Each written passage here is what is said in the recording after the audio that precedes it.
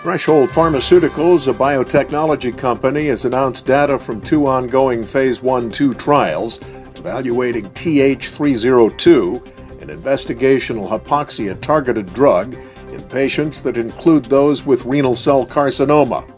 Alexander Starodub, MD, PhD, medical oncologist at Indiana University Health Goshen Center for Cancer Care and principal investigator of the study, said, and I quote, "Though the data are limited, we're encouraged to see responses even in patients who had received prior anti-angiogenic therapy."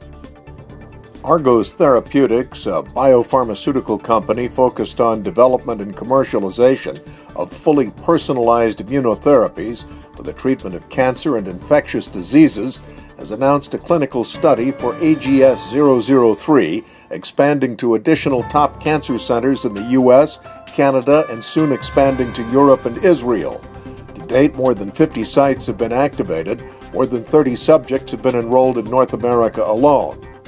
An objective of the study is to determine and extend overall survival in newly diagnosed unfavorable risk metastatic renal cell carcinoma patients.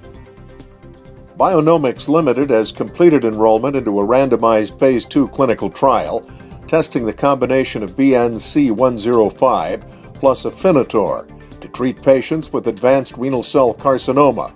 This is the first and only randomized trial to test the combination of an mTOR inhibitor with a vascular disrupting agent in renal cancer. Researchers at Dartmouth Hitchcock Norris Cotton Cancer Center presented a poster on a Phase 1 clinical trial of nivolumab, a PD-1 receptor blocking antibody being used in combination with other drugs in patients with metastatic renal cell carcinoma at the ASCO annual meeting held recently in Chicago.